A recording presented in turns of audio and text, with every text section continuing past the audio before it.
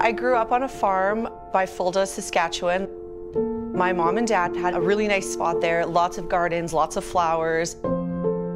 My dad liked to grow cut flowers. I didn't like gardening as a kid. I wanted to be a singer ever since I was, I don't know, 3, 1. Like, as soon as I could talk, I would sing. I have my Bachelor's of Music through the University of Saskatchewan, and then I went on to get my Master's at Western University. Tried to be an opera singer, but it didn't work out very well. My dad died. The 2008 recession happened. Initially, it was kind of hard to build up my studio, but I built up a studio again. I now had 60 kids. I was running it all by myself. I had 3 choirs, tons of private students. I was teaching music for young children. it all kind of came to a head when Dominic, my son, was 2, because my husband was working and gone almost all of the time. My son was being diagnosed for autism, and I got mono. And I was sicker than I had ever been in my entire life. And I decided I had to do something else.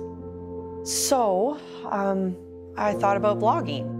I was just wanting something that would pay our bills and allow me to be with my family and do something that I loved. And every time I had a spare moment just to like learn the business, keep writing, throw spaghetti, see what sticks.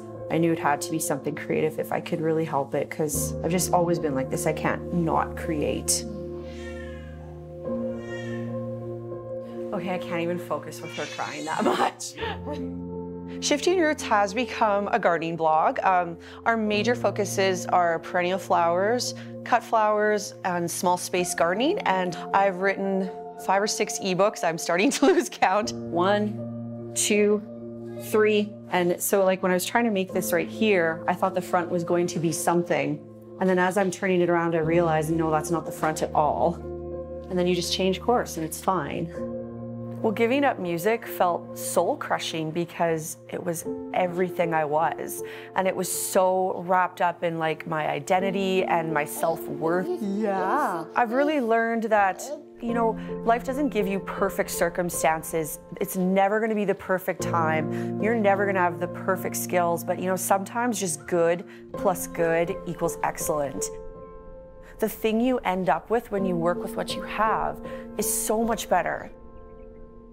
It's really nice being able to be flexible for my kids, to have my husband not have to work a job that like takes him away all the time, and to provide for my family without like it taking everything from me. My dad, I think if he was still alive, he would be very proud of me, and I know my mom is too. He would love to see this business. Oh, hi, baby.